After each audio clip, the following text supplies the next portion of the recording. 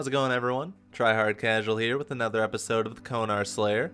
On today's episode, we're killing Hellhounds in the Catacombs of Kourend. Before we actually start though, I want to apologize. So you may have noticed I pulled a video a few weeks ago, and today's video should have been a 99 runecrafting video. The short version is that I'm taking a little bit of a break from non-Konar videos. I'm really trying to hone my skills a little bit and learn how to do new things, and it just takes a little bit more time than my weekly scheduled allowance lets me. I put out a bigger message in it in my Discord if you want to read it. So I'm sorry that's delayed, but for the time being I'm just going to be making some Konar videos. So let's hop into this one. We're doing Hellhounds in the Catacombs of Kourend. Okay, so killing Hellhounds on this task is probably my preferred method for killing Hellhounds anywhere, actually. When you're inside the Catacombs of Kourend, anytime you bury a bone, you get one prayer back, and that's just tremendous for camping prayer on a task, and that's perfect for Hellhounds on top of it. You know, beyond that, Hellhounds don't drop any loot, basically, so the chance to get those totem pieces being in the Catacombs is also just a nice bonus. Like I said, it is multi-combat down there, so I think the best way to go about this is just camp melee prayer the entire time. Melee is always the preferred combat style because of how much extra prayer the proselyte armor can give you, or monk robes if you don't have proselyte unlocked yet.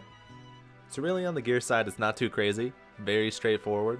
So instead I think we can focus more time on our inventory, which is actually also very simple and straightforward. For my spec weapon, I'm going to have a Ceridome and Godsword. The special attack Restoring Prayer is just a no-brainer on this task.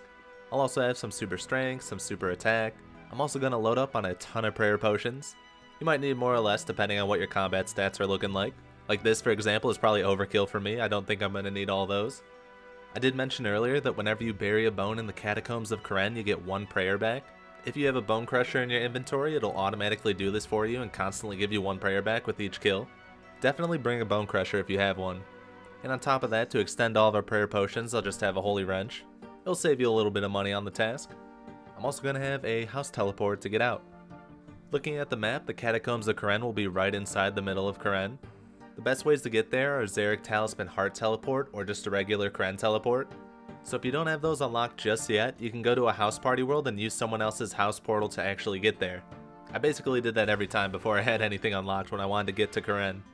So the only thing you need to be aware of is if it's your first time on Kourend, you need to talk to Vios at Port Sarim to get here for the very first time.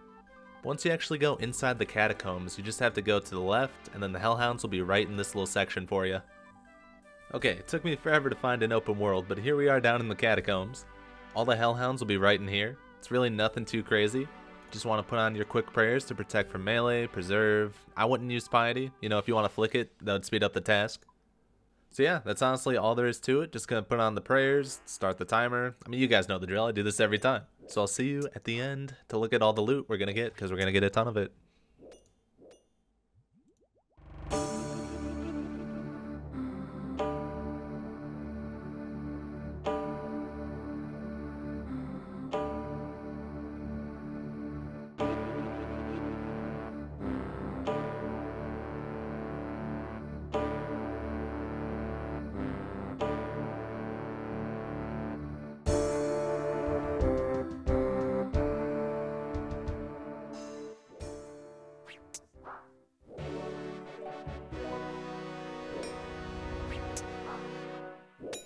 So I really wasn't expecting that 99 during the task, but I can't complain with that.